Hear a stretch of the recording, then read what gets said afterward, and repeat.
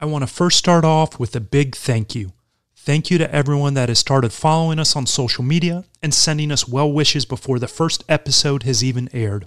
I'm extremely grateful for our first set of guests that agreed to be interviewed for the show before it was even launched. And thank you to you for listening. The show is really designed for two sets of individuals. The first is for the person that wants to learn about getting started in real estate investing or just loves real estate investing. You'll get to learn about the wonderful niche of house hacking. The second set of individuals that the show was made for is for those interested in improving their financial situation but don't have the desire to become a giant real estate investor. By just learning about house hacking and doing a successful house hack, you can rapidly accelerate your ability to achieve financial freedom. My name is Andrew. I bought my first home at the age of 20, and now at 37, I have been investing in real estate for over 17 years. My focus has been investing in real estate to produce passive income and long-term wealth so I can focus on what I'm passionate about.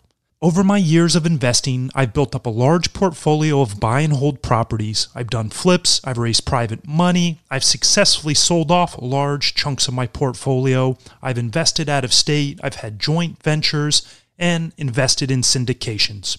And more related to this podcast, I'm actually working on my fourth house hack right now. I'm going to use my experience over the past decade and a half to help you learn about house hacking. If you want to learn more about me, you can check out the About section on my website. I'm beyond excited for the launch of the show and being able to do this deep dive into all things house hacking. If you want a primer of what house hacking is, we've got a great article up on our site, and we'll include a link in the show notes for you. For the show format, we'll be doing it by seasons, with each season having a unique format. And for season 1, we're going to have 20 episodes, with each episode being a unique case study of an actual house hacker.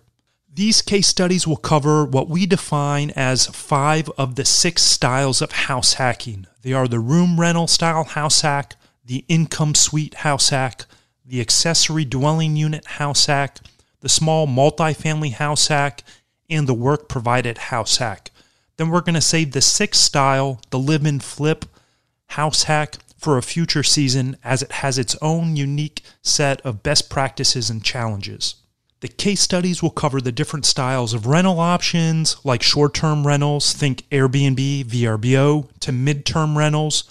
Think about that sort of 3 to 6 month period where maybe folks will rent to traveling nurses, to the typical long-term tenants. Think the standard 12-month long leases. We also made sure to feature a wide range of individuals in these first 20 case studies. Season 1 will feature single men, single women, couples, people that have partnered together, and of course, families with kids, all doing house hacks. We worked really hard to create an amazing first season, and we hope you enjoy it. With that said, thank you for listening, and let's get on with today's show. Across the world, people have their housing costs taken away as much as half of their income. Have you ever thought of trying to change that? The good news is there is a way. House hacking is real, and we are here to show you how other people just like you have made it happen. Welcome to the House Hacking Podcast. And here is your host, house hacking expert, Andrew Kerr.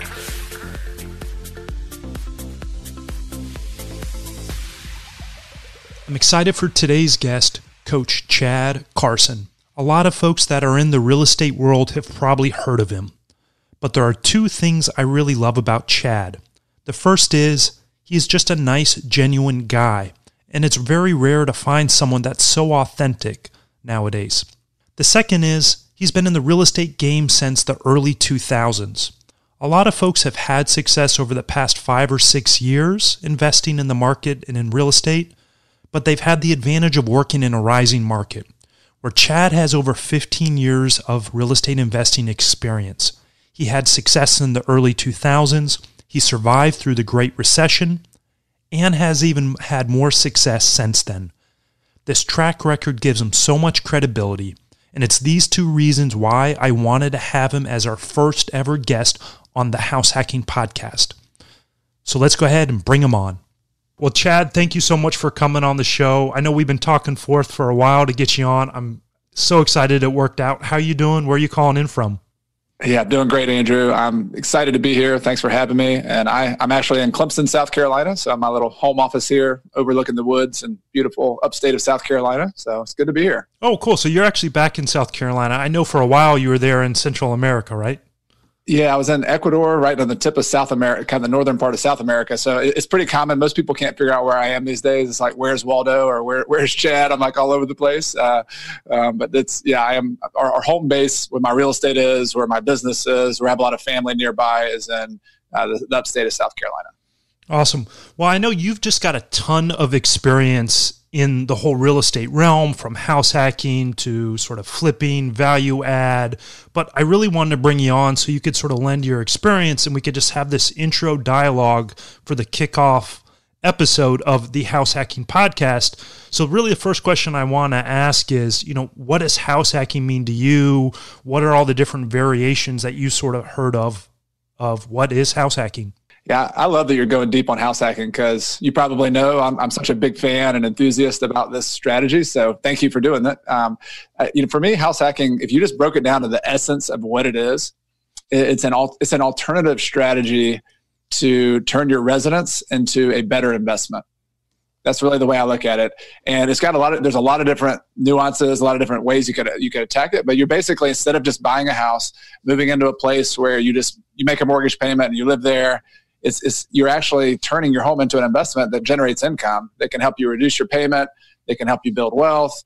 And so I think that, if people think about it that way, think about it as an alternative housing lifestyle that you could either do for a few years, you could do for decades, whatever works in your life. But it's just a way to not be as stupid financially with your home, because a lot of people throw a bunch of money into their housing, especially early in their life, that if you look at the time value of money, that money that they're wasting, that they could be building wealth, and it has really big repercussions, 10, 20, 30 years down the road. Yeah, and I love your definition of it. It's just making this slight different housing choice to reduce your biggest line item budget. And there's so many discussions online of forums of like, well, a house hacking is only if you do it this way or that way. And I agree with you. It's this thing of just making a slightly different choice. And that's what really got me to start this podcast. I remember it was back in the spring of 2019. I was reading a Business Insider article, and it said the average American spends a third of their budget on housing. And then in some high cost of living areas, some people spend up to 50%. And it just blew my mind because I've done 3 house hacks, working on my 4th. I owned my first property at 20. So it just blew my mind that more people didn't think this way. Also, a lot of my network is fellow real estate investors. So it's just sort of common for us. But yeah, I love that definition there. And, our case studies for this season 1 are going to talk about all those different variations. So thanks again for that definition. But I really want to dig into, how'd you get started in real estate and what drove you to do your very first house hack? Yeah, so all the way back in the beginning, I've been doing this 17 years now, almost 18 years. And so I'm 39 years old, almost 40. So when I first started, I was just getting out of college, actually. And I was sort of at a crossroads. I didn't know if I was really going to stick with being an entrepreneur or whether I was a biology major and I thought about going to med school. So I was kind of long run, just trying to decide what I'm going to do with my career. And I actually said, I'm going to go out there and try to get into real estate, see if I can flip some houses, see if I can wholesale some houses. And so I was basically going out and buying and selling, finding deals for other people, getting them under contract or buying them, and then just flipping them to make a little bit of a profit to somebody else.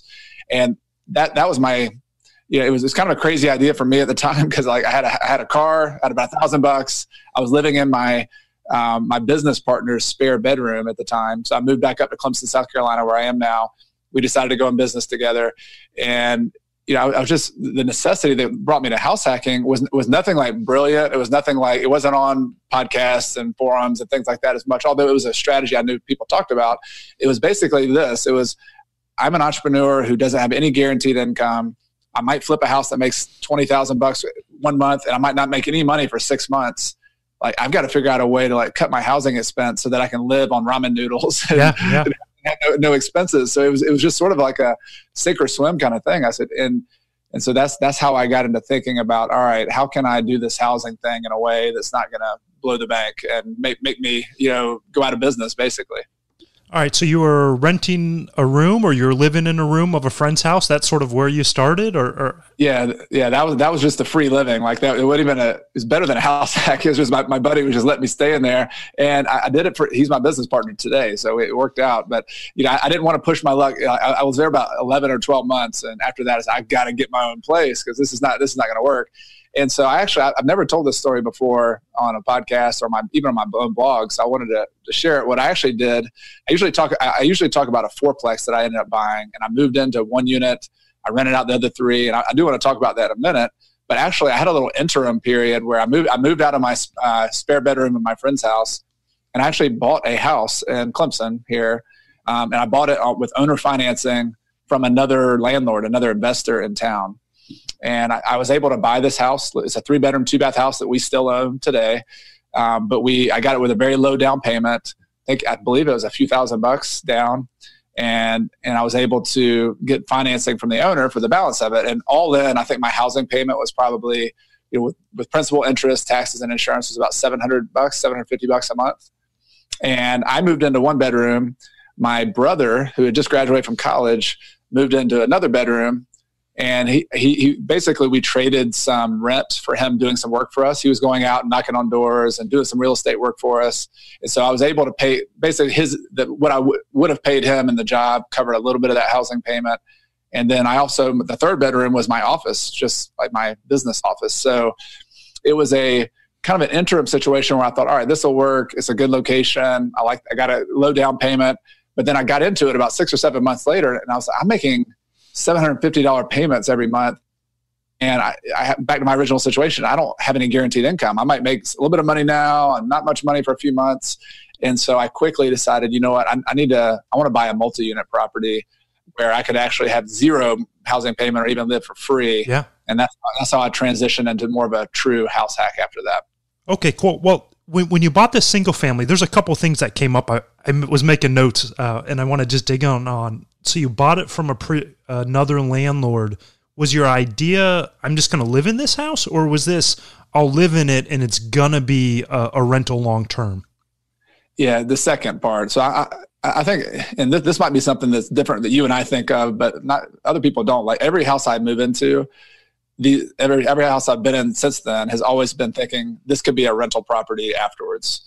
So that's just my mentality. Like I just want to live in a property that has multiple uses, and I really like the flexibility of that. Like I don't want to back myself into a corner as an entrepreneur. And this probably goes back to the very beginning where you're very aware that you're one mistake away from going out of business. If you make a bad financial move, you're done. And so I just like that flexibility where, all right, I'm living in this house, it's nice, but could I move out of it and rent it and go back to my friend's spare bedroom or something, or live in my car and just have a backup plan? And so, my idea with that house was, I'm going to live in it for now. Maybe I can make it work, but if I can't, I'm just going to move out and rent it out. And that's exactly what I did. As soon as 6 to 7 months later, I was like, all right, this is too much of a house for me at this point in my career.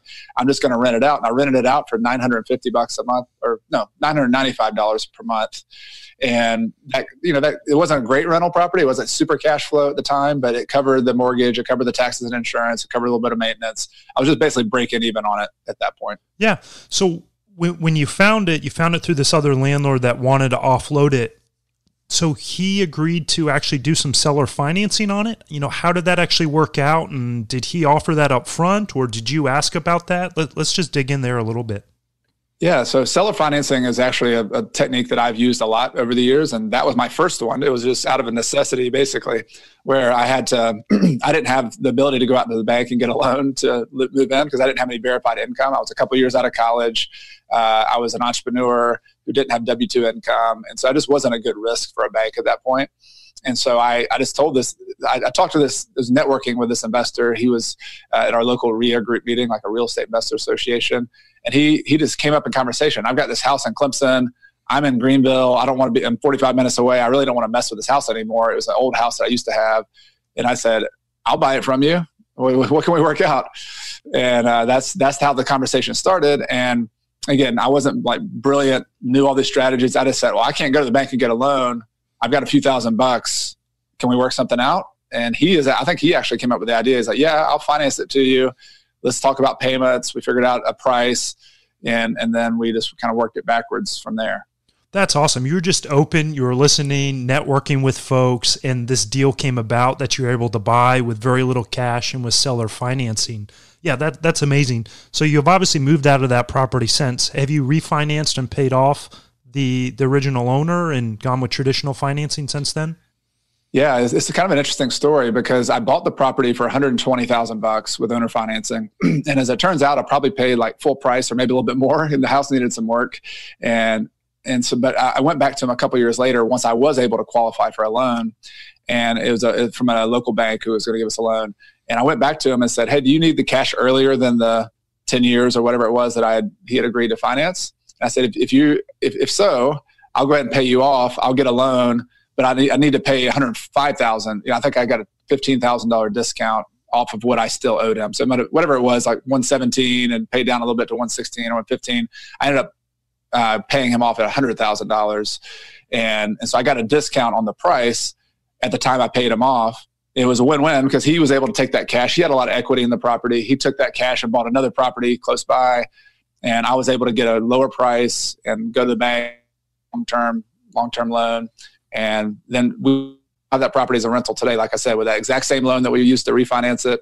And the rent has gone up from $9.95 to now it's $13.20, I think, at this point. So now it's a pretty good cash flowing property. Yeah, it's cash flowing better, but the best thing we've looked at different properties and different reasons. It's almost like a chessboard. If you played chess, like some properties are pawns, some properties are kings or rooks or whatever. And this one is not a cash flow generating property. I've looked at for the last 12 years. We've owned this property or longer. It's basically had some good periods of cash flow, and then it goes negative because we had to replace the heating and air, and then it goes positive again. And so it's almost break even or cash flow wise, but it has gone up in value to it's worth about $180,000 today. And so it's an appreciation play and it's a loan pay down play. And we're making money from those two angles. We're not really making a lot of money on the cash flow. Yeah. So I just want to clarify one thing. You basically went to the guy and said, I've got a 10-year note with you. I'll pay you off in full this month, but I want a discount. Otherwise, I'm going to stretch it out for the 10 years. Exactly. That's amazing because you can't do that with a traditional bank, but literally you just saved yourself like 15 grand right there. And that's it's not a one-time event. That's happened multiple times with different properties that I've bought with seller financing. And it's just a question. If you don't ask that question, it's a $15,000 question. And they could say no. They could say, no, I'm happy getting the payments for the next 10 years. But they might say, I would love to have that cash because I need to pay something off or I have an opportunity here. And you got to ask that question. Yeah, I mean, that right there is pure gold. I mean, that can save people tens of thousands of dollars. All right, so you've been living in this single-family house, going back to that time. You're like, I'm an entrepreneur. I'm still grinding, hustling, don't have tons of money. This property just isn't working for me. I shouldn't be spending $700-800 a month. Is that when you decided to go to a multifamily? Or, back then, when I did my first sort of room rental house hack at 20, house hacking wasn't a thing. I mean, did you know about house hacking, or how did this idea come about, and what caused you to move into a fourplex? Yeah, well, I didn't know about the term house hacking because our friend Brandon Turner had not invented the term. I think he's the one. I'm going to trace it back to him. But people have been doing this for a long time, and it was, again, out of necessity. And I'm in a college town where we just happen to have a housing stock of small multifamily properties. It's kind of fortunate that way. And so it turned out that there were opportunities out there. And I had the thing that got me off the bench to go do a fourplex was I had the idea that this house is too much, the payment's too much. I want to get out of this thing and move out. But I had a networking. I was talking to a mentor of mine who's also a private lender. He's loaned me money before. And all of these people in my world knew that I was looking for that. And so he called me up one day and said, hey, there's a property here in Clemson you need to come look at. It's ugly. It needs a bunch of work. It's vacant. A bank owns it. A bank took it back. And he had talked to the bankers, a local bank who took it back. He's like, I think this might be a deal. And just a lesson for anybody who's listening to this, in real estate, when somebody says they've got a deal and the numbers sound good over the phone and it's in your location, you need to drop everything and go over and see that property. That's the way deals happen. And that's what I did. I went over to this fourplex and took a look at it with him.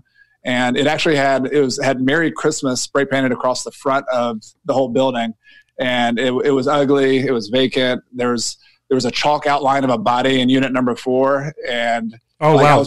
Was it just a chalk outline, or was it actually really a crime scene? Yeah, nobody. I was looking for the blood drop and things like that. I mean, it was pretty scary looking. And I couldn't tell if it was a joke on the chalk outline, if somebody just got in and wanted to play a joke on us. But it was kind of a scary enough property repair wise. It had the old 1960s carpet that, I mean, I knew it was going to take some work to fix it up, and it was a little scary. But the vision was, I need a place to live, and I could live here. Like it wasn't in a horrible area. It was kind of a C neighborhood in town. It wasn't the best, wasn't the worst, but it was, mostly renters. It was college students, but the more affordable college rentals.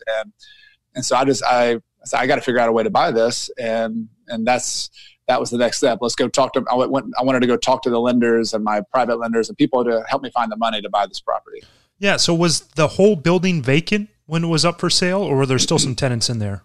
It was all vacant, 100% vacant. Okay. And then what'd you end up going under contract? So the contract price was $70,000. I think they were asking 85 or 90, something like that. And so I came, but it was a kind of they call it a pocket listing. It wasn't even on the market yet. It didn't have a realtor sign in front of it, which for me are always the best deals. It was just a bank had just taken the property back, and my friend had happened to talk to this banker, going into the bank and just chit-chatting. And so I just happened to be the first one who showed up there, and I called the bank, and I moved fast, and I talked to the banker and said, I'm interested. I'll buy it. How can we do this? I made an offer. They made a counter offer. We ended up at $70,000, and that was the price I paid for it. I hope you've bought many beers for that friend that gave you that first deal. Yeah, I've done. He's done a lot for me. There's no doubt about it. And I owe him a lot as well. But he's actually been a private lender for me since that time. He was one of my first people who loaned me money, and to this day, he and some of his family members still have loans with me that we pay him 6% interest, and it kind of pays for his retirement. So it's been a good deal. Yeah, that's an awesome relationship. All right, so fourplex, you're under contract at $70,000. How'd you actually finance it? Because did you have a traditional W-2 job at this time, or were you still entrepreneur, up and down income, hard to verify, hard to get a loan? Yeah, I've always been that entrepreneur, up and down income. So I've never gone back to I've never gone to the W-2 at all. So I was a little bit better off. We had a little bit more cash in the bank. We had a little bit more consistency at this point, but still in that boat. So here's what we did.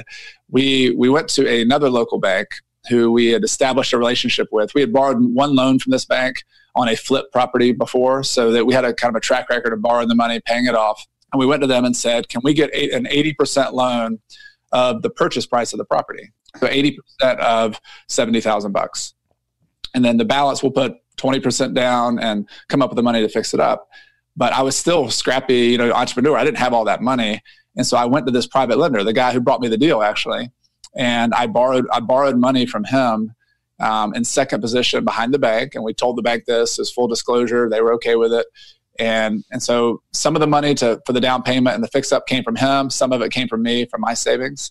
But between all of those, we kind of hacked the money too. The bank loan, the second mortgage to a private lender, and then my money was how it ended up having to come up with about $115,000 or so, 117, I think, was the total amount to purchase it, to fix it up, to do everything. I mean, that's an awesome way to stack your financing of bank financing, private lending, and then some of your own cash. All right, so if you were all in about the 115, I mean, you needed this $45,000 roughly to do the renovations? And what type of renovations did you have to do? Or did you move in right away and then start doing work, or did work first? Yeah, we had to do renovations before I could move in. And so I still lived in the old house, that I told you about earlier, but we changed all the windows out. We did a lot of this kind of long-term improvements that we hoped would help the heating bills and the air conditioning bills. We put in brand new insulated windows. We painted the whole property, painted the outside, painted the inside. There were some structural work. We had to go underneath the crawl space and fix some places where water had been leaking in and had rotted out some of the sills and the joists and things like that. So just getting the bones better, to get the insulation better. We put in central heating and air units. We put in new painting, new flooring inside. We put in new dishwashers in the kitchen. Updated a lot of just kind So when the end of the day you move in and it's got new flooring, new paint, new doors, new handles, new electrical outlets, new appliances. It looks like it feels like a very nice place to live. And I moved into unit number 2, and then as I was living there, then found tenants for the other 3 units soon after moving in. Okay, and what was the makeup of each unit? Was it a 1 bedroom, 1 bathroom, 2 bed, 2 bath? Were they townhouse style? Mm-hmm. Yeah, it was a townhouse style, 2 bedroom, 1 bath.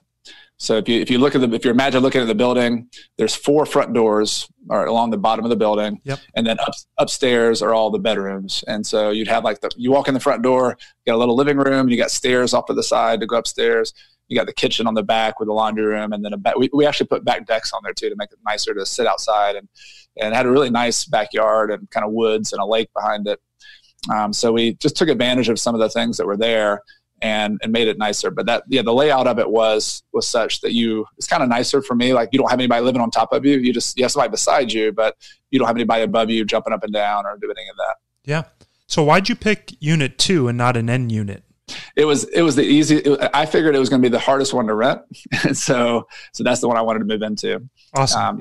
The end units I thought would be easier to rent or more rent. So I said I'm going to move into the one that's hardest to rent, and because the name of the game is make the most income, right? Yeah. I'm moving out of my friend's spare bedroom.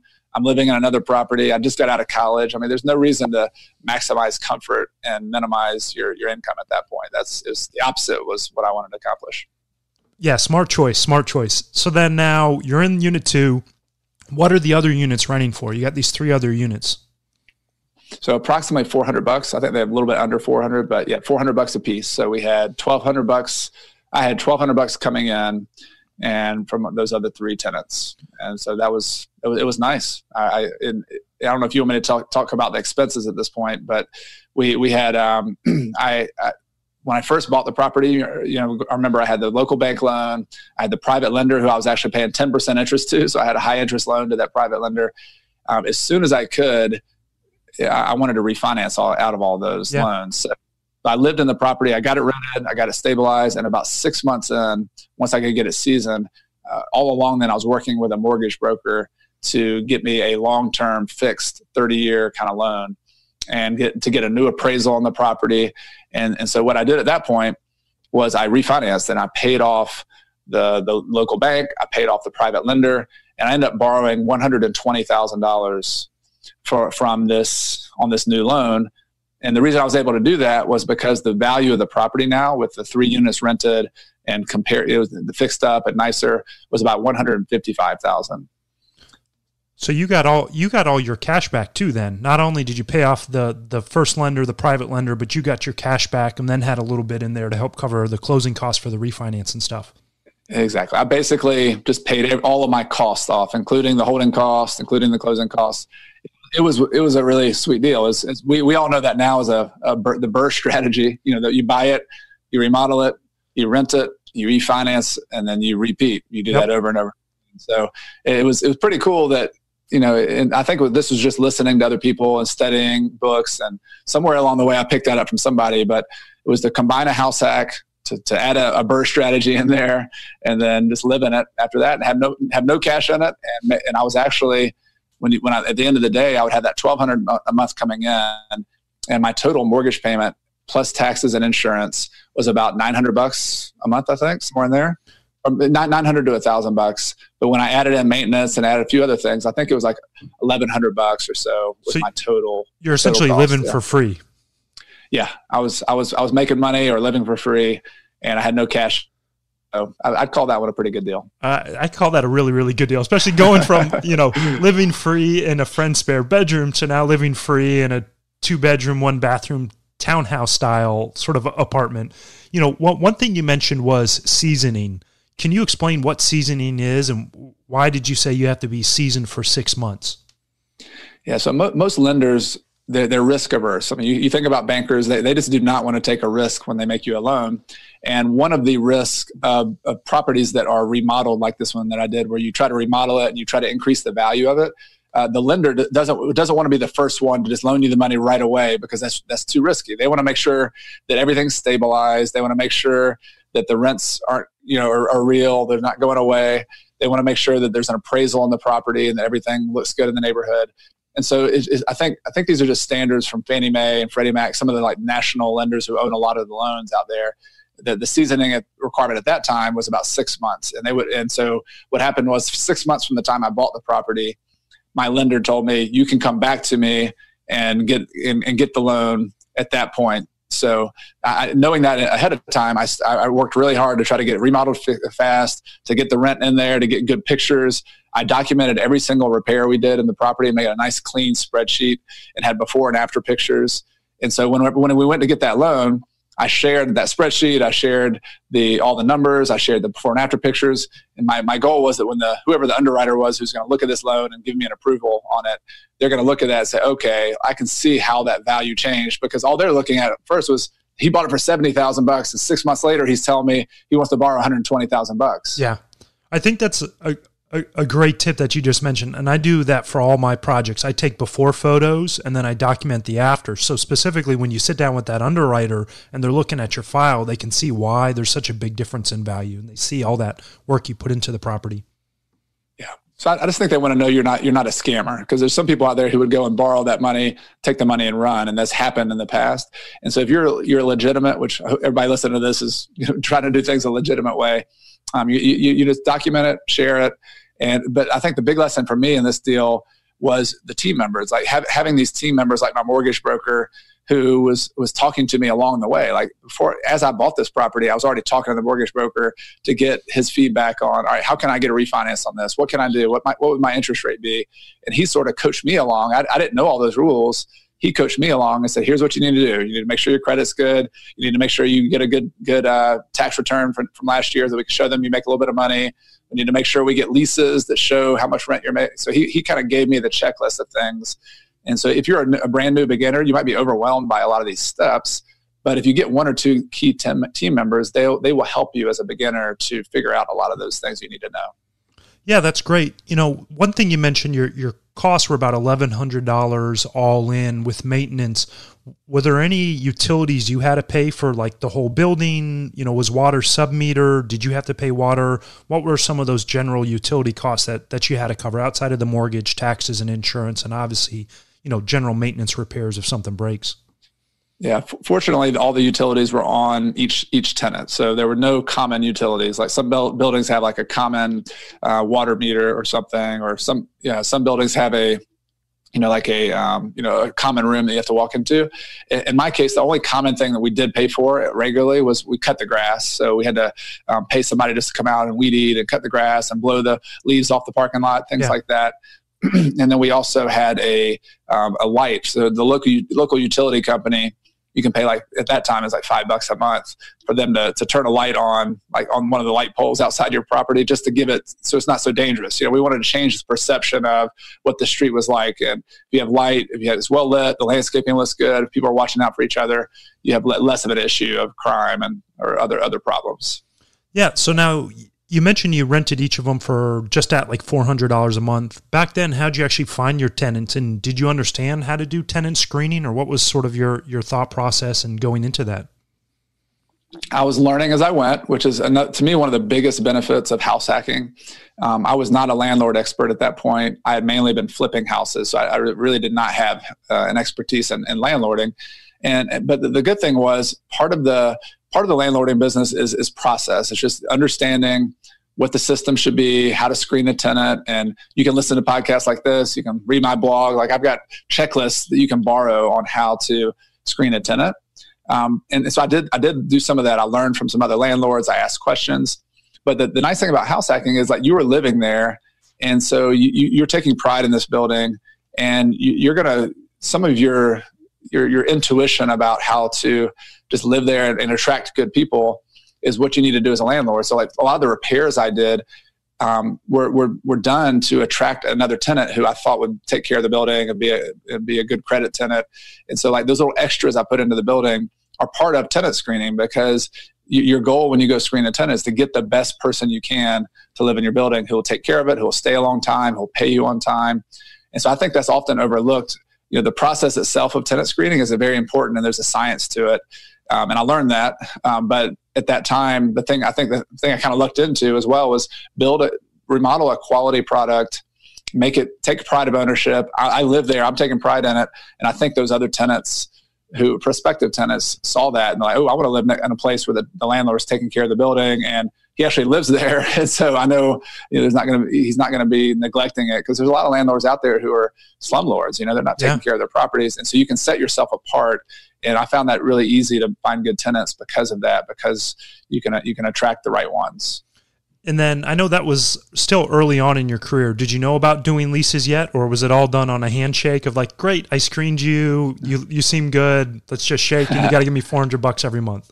No, I did leases. I did the paperwork. And so I think in South Carolina, there was publicly available like a standard kind of rental agreement that I just borrowed from the state bar association, I think. And so I used that. I used an application. And a lot of today it's so much easier. You can go on to, online and just find a copy of a rental agreement. You can, for screening tenants, like I use, I recommend most people start with like something like cozy.co. That's what I use. Yeah, I really like Cozy. You can go online and you can have an application on there. And all this is for free for you as a landlord, by the way.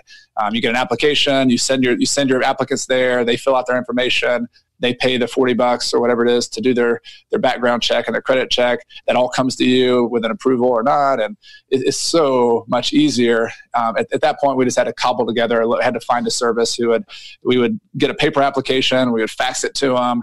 They would run their credit for us. They'd fax it back. And you're giving me horrible flashbacks right now. Yeah. Can you believe fax machines? I mean, what? It's such a waste. I mean, come on. But yeah, I figured it out just by asking questions and networking, which today you do the same thing online. You can listen to a podcast, you can read a blog, you can go on Bigger Pockets and get a lot of the information you need. Awesome. So now, how long did you end up living in that property before you moved on to your next place? So I think that was about 2004 or 5 when I moved in there. And actually I got married in 2007. So I know I was there until 2007 because my wife moved in with me into unit number 2. Like that was our first home. And so we stayed there for at least a couple of years. And it was really cool because, so it must've been 4 or 5 years that we lived there total. I lived there total because I had my income. I finally got, I was making more money by the time 2007 rolled around. I was able to save a lot of money because I had no housing cost. But then once my wife moved in, she had her job. She was a teacher, professor at a local community college. So we added her income and she no longer had a housing payment. And we were like saving dough. We were saving a lot of cash at that point because we had such a solid foundation of having no housing cost. And then we kept on making more and more money. And so that was probably like the prime, for us, like the amount of time we just saved a ton of money. And we still to this day have the compounding of a lot of those savings that we made. Well, that's why I love it when people do house hacks early on, because if you just put that money away and start investing it in your 20s, it just compounds for decades on. All right, so you mentioned you got married and your wife moved in. What did she think back when you were dating of like, oh, is this some future real estate mogul? I'm locking him down? Or was it like when I was dating who's now my wife, it's like, oh my God, Andrew's doing this weird real estate thing. He's buying these properties. Tenants are calling him at all hours of the day and night. I mean, what was that sort of dynamic like? Yeah, I probably need to ask her and get her on the show sometime to give like the real answer. But my memory of this was that she was a little skeptical of me. Just the background story. She was like more into like Sierra Club and going camping and more like capitalism is like not really that good a thing because it pollutes everything and it runs over people. And so we had a little interesting conversations about, capitalism bad, capitalism good. Here I am, a capitalist, trying to make money. And it was fun because we both learned a lot from each other. And I feel like her passion for people and for giving back and for, taking it easy in life a little bit and not just always working has been a nice foil to my like ambitions. Type A, let's go, let's make this thing happen. And, but at that time though, I think her intuition was, I like to save money too. She was very, we would, for fun, we would go camping and hang out in a tent, in the woods and go hiking. And, cheap dates. Really cheap dates. Yeah. So I just hit the lottery in terms of that. Cause she was the things she enjoyed doing were like the things I enjoyed doing: camping, playing sports, ultimate Frisbee, whatever. And it just wasn't expensive. So I think moving into a nice, efficient place where she didn't have to pay any rent and we could together make this, just live there. That was a natural transition for her. Yeah, that's awesome. It worked out so well. I mean, so thinking back through that period, what do you feel like your biggest success was with moving in to the house, or I guess from the friend's extra room to the house to now actually a house hack? Well, I mean, you already mentioned it. I think that the first big success was I was able to save a bunch of money. It started this conversation out saying I just did this by necessity because I didn't want to fail. Like I didn't want to get out of the business, and that's really what it was all about. But as you find success and as your career grows and as you start making more money, which in most careers, if you're reinvesting in yourself and getting better, you should start making more money. That's one of the goals you should have.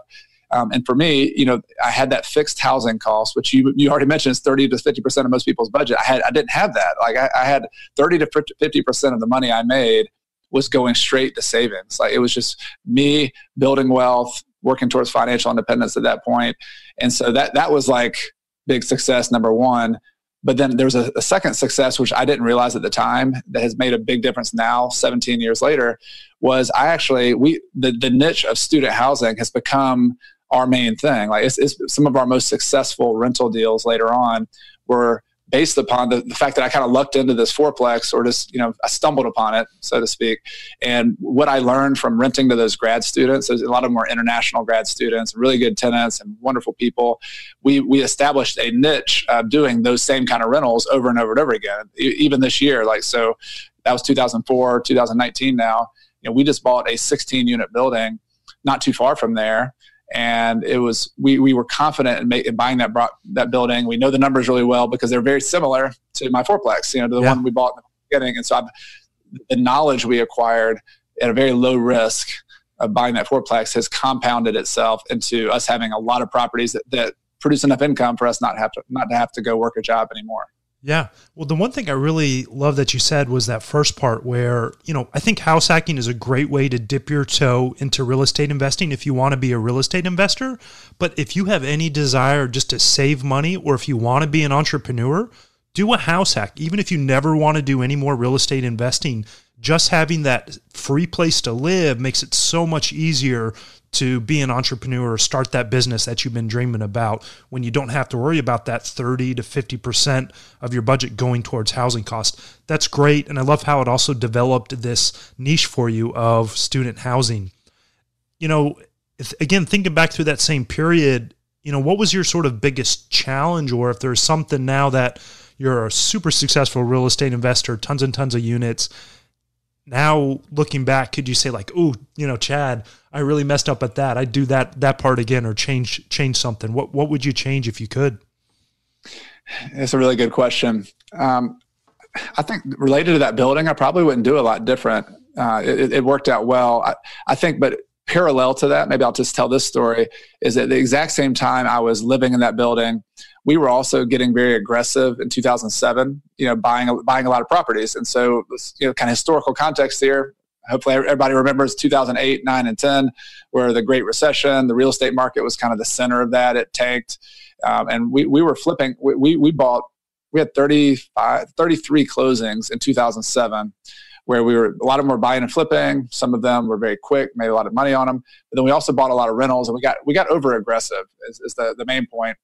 And I think that was a challenge. That was some of those properties we bought, not all of them. Some of them were a mistake because we ran the numbers a little bit too casually or too loose. We didn't estimate all the repair costs we needed. We didn't estimate rental expenses the way we needed to. We had some with negative cash flow. So I don't think that was a cause of house hacking, but I think maybe I got pretty comfortable and had a foundation there. And I think I should have been a little bit more okay with plodding along, doing the deals fine, being like owning whatever my process was and not trying to feel like I had to get bigger and do more. And I think that's really prevalent in the real estate investing space. Like, you're not successful unless you go big or go home, Grant Cardone kind of stuff.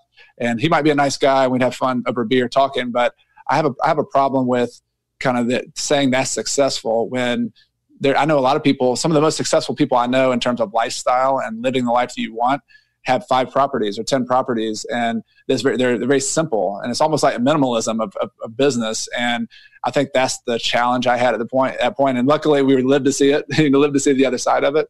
We were able, and a lot of it because of house hacking, because I had my expenses low and didn't spend a lot of money. But I think that challenge informed a lot of the philosophy I have now about business, and what I try to teach other people and share with other people, that it's okay to like go small or go home. Like don't feel like you got to like take over the world. Find a place that you're comfortable with, find a goal that you're comfortable with, and own it. And don't worry about, trying to compete with everybody else. I love that you mentioned that, because that's one of the things is really turned me off in a lot of the forums online. Is you're not successful unless you own 50 units or 100 units or 1,000 units. I got up to just at 40 units in 2016. And then I was like, this really isn't for me. I love real estate investing, but I don't want to self-manage dozens and dozens of units. What I ended up doing was selling off everything and then investing in syndication deals. And I love that niche. It's less work for me. I still do house hacks and manage those couple units when it's a house hack that I'm living in. But I love that you mentioned that, and you sort of found what's the right number for you. And I love that part of it. My really sort of last question here is, your wife moved in with you to that house hack. Did the two of you do another house hack, or would you ever do another house hack again? So we have continued to evolve our house hacking strategy, but we decided to have a family, and so we wanted to have kids, and we thought the little 700 square foot townhouse, as much as I love it, and I'm kind of nostalgic for going back to that simple lifestyle, we said, well, we probably need to move up and get a little house that's a little bit bigger, sort of the American move up. But I was at this point, I was aware of how successful house hacking and that strategy is. And so instead of just buying any old house, we bought a house that was a fixer upper, first of all. And we moved into it. We got a good deal on it. And we lived in it without renting it to any roommates. So like that was the deal. Now we got a family and we got to put the kids in another place. But we did, again, think about the fact that when we move out, we're going to rent this place out. And so it's something we learned from house hacking. I call that a live-in and then rent. Yep. So live in it. You know that from the very beginning, this is eventually going to be a rental, but you live in there for a couple of years, which we did. And then we actually moved to another house after that. And so that other house is one we're in now. So we had a one house in between our fourplex and where I am now. And it's currently a rental that my wife and I own outside of our business. So we own that one together. It's a great rental and a good location. And we moved in the house we're in now. We kind of continue that process. We have not rented this one out until now. This year, actually, we have a basement apartment, and we were just looking at it. We're like, this is such a big house. We have 1,900 square feet upstairs. I used to have my office downstairs, but that's just more than I need. And so we decided to turn it into an Airbnb for game days in Clemson, because we're a football town. We're college football, and it's really big. And so we remodeled it, put some money into it. And then we've been renting it out just for the weekends whenever there's a home football game, and making really good money from that. We've evolved into another house hack here, yeah. But we're doing it with short-term rentals instead. Awesome. Yeah, I love your whole story, and thanks for sharing some of these tidbits that aren't out there on your website and other podcasts. And I just can't thank you enough for being on the show.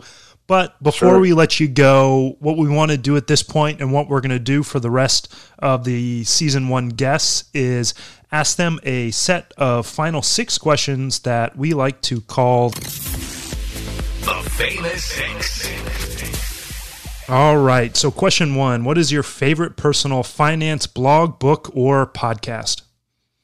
That's a tough question, because I've got a lot that I like. I think I'll go old school in the book. Your Money or Your Life was sort of the one that really got me into the financial independence mindset. I had been into the real estate investing space. I've been into, I mentioned earlier, buying a lot of properties and flipping a lot of properties. But when I read Your Money or Your Life, it was the most clear kind of vision of the fact what money really is doing for you in your life. And I remember there was a certain graph they had in the book where they showed that the more money you make and the more stuff you get happier and happier at first. And then you hit this like peak where you have enough. Yeah. And when you have enough, when you get on the other side of enough, it starts going like the more stuff you get, the less happy you get, because you got to manage this stuff, and you got to wash the boat, and you got to take care of these cars, and you're worried about losing stuff. And so it was a really philosophical book about money. That Your Money or Your Life was kind of changed my mindset about things, and I always recommend that one. Awesome. All right. So on to question number 2, what's your favorite real estate related blog, book, or podcast? I'm going to give a little twist on this one. I haven't been reading as many real estate investing, just pure books lately, although I like a lot of the bigger pockets books. They published my book, so that was like that a lot. You got to give them a little plug for that. Yeah, right. I got a little plug. Yeah, they're a great resource. But I want to talk about another book that's kind of been an interest of mine called Strong Towns. Now, Strong Towns is not directly about real estate investing, although it's kind of a piece of that pie. It's about cities, about local communities, and how to build strong towns. And I think if you're a real estate investor, this has become an evolving interest of mine, is how cities work and how zoning works and how healthy towns really work, and this book talks about a lot of towns that their finances aren't good and why they're not good and why development patterns affect that. So if you want to understand the fundamentals of what makes a city a good city or a town a good town, and it's really interesting. Strong Towns is a pretty cool book to read. It's a new one out by Chuck Marohn as the author. Awesome. I'm going to add that to my reading list. And then number 3 is, what has been your favorite travel destination so far? The one that's freshest on my mind is Cuenca, Ecuador. And so I've been to a lot of different places, but Cuenca, Ecuador is where my wife and my 2 kids, who are now 6 and 8 years old, we lived there for 17 months a couple of years ago. And it was just an amazing experience. A lot of the things we've talked about today, real estate investing, made that possible, the income that it was producing. But just being there with them, my kids learned Spanish. I was able to improve my Spanish. We lived in another culture. We got to have friends there. Just overall, for just doing that whole thing together and traveling together as a family was a very enriching experience. Yeah, that's amazing. So then what's next on your travel list? That's question 4. We've always got a list of things we want to do. I think we have some friends who are in Spain right now, and we love Spain, and we've been there in the past before we had kids. And so we'd like to go back there with our kids. So I think we'll be probably flying them probably next summer. 2020, we're planning on flying to Madrid and then go to Galicia, which is a kind of northwestern state of Spain. Looks a lot like Ireland, actually, very green, rolling hills. But it's where the Camino de Santiago is a big trail, kind of pilgrim path in Spain that's really cool, ends in Santiago in that part of Spain. So how's your Spanish? Is it more Central American Spanish or more of that like Cotillion, very more proper Spanish is what some folks from Spain refer to it as?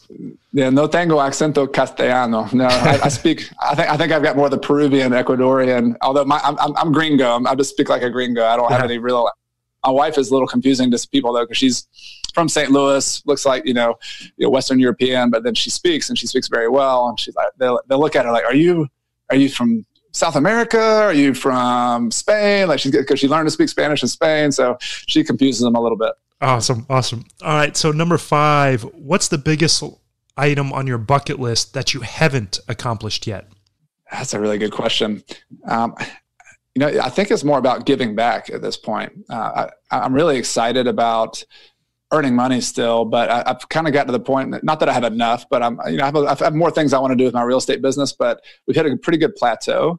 And I'm actually excited about continuing to make money, but then using a portion of that money to donate it to things that I think are important. And I've been donating a lot of my time in my local community to try to build trails and sidewalks and bike paths that I think will help to make the community better. And I want to do the same thing with money. So I actually have I don't think I've told anybody this one publicly either. I have a goal to give away $1 million. And I don't know if it's going to be over. I'm kind of playing around with it. I don't know if it'll be and really ambitious and try to do it in like 10 years or whether I want to do it in 15 or 20 years. But I like the idea of like, we all want to be millionaires and make a bunch of money. I'd like to do the same thing with giving and see how much can I make in my business so that I can give away a bunch of money too. Yeah, that's amazing that you brought that up. I think it's such an integral part of life of actually giving back. And, I originally started in the mortgage industry and then went to the nonprofit sector. And that's why I kept doing the real estate side of things, is to grow the long-term wealth. And that way I could live off of the nonprofit salary. And, everyone knows nonprofit folks don't get paid well. So I've had this goal of raising $25 million for charity. I think I'm up to like $18 million. And wow. That's my goal, is to raise $25 million for charity. But then the other thing that my wife and I have really started looking at is setting up a donor advised fund. So, it's some years our real estate income goes up and down. Like some years we do incredibly well on the real estate side when we have a flip or a longer term property that we end up liquidating. So we're actually looking at setting up a donor advised fund when we sell a property early next spring. So maybe that's something you can start to look at, is start funding that, teach your kids about giving, and help you get to that $1 million goal of giving away money. But I think that's an amazing goal you have. Well, we'll have to have some follow-up chats on that, Andrew, because I'm interested in that, and I've read a little bit about the donor advised fund, but I think that's such a cool idea that we can exchange some ideas on back and forth. Yeah, definitely. I'm happy to help on that. All right. So number 6, and the final question, what is your favorite life hack? Is this cheating to say it's house hacking? It's a good one. That's a good financial life hack. Yeah. Yeah. It doesn't get much better than that. But I will add, geo-arbitrage is one that is really fresh in my mind, because we lived in Ecuador, as I mentioned earlier, and just by changing your location, sometimes within the United States or within your country, sometimes going across the globe, you can live like a king with a much smaller amount of money. That's geo-arbitrage, is you're using dollars that have a certain value in one country, and then you come to another country where maybe the cost of fruit, for example, we would go to Ecuador to the market, and for $20 we would come home like with our bags bulging full of like fruits and vegetables and things that would cost us $150 back in the same market in the United States. So I think if you have flexibility of your time and your location, it's a lot of fun to think about that hack of where can I live and maybe like have financial independence right now instead of having to wait 20 years to do it. Well, as a little teaser, we've got a guest coming up in a later episode, Brooke, who is doing house hacking, and she's using geo-arbitrage. I actually did the interview with her from Mexico City, and then she went on to Havana, Cuba. So I love geo-arbitrage. Me and my wife have been looking at it. We're huge travel buffs. Yeah, I think it's an amazing life hack. So yeah, that's an awesome answer right there. Great. Well, Chad, thank you so much again for being on the show. For everyone listening, on the show page, we'll actually link to Chad's book, his blog, that checklist he mentioned for screening tenants, and all his social media links, so you can follow him. Definitely check out his blog. I've learned a ton from his blog as well. So thank you again for being on the show. We really appreciate it. Well, it's an honor to be here. Thanks for having me as a guest on the season. I can't wait to listen to the rest of the episodes. This is going to be great. Thank you for listening to the House Hacking Podcast. For more up-to-date information on house hacking, to access links and resources mentioned in today's show, and connect with a guest and host, head over to www.fibrei.com. That's www.fibrei.com, where your house hacking journey begins.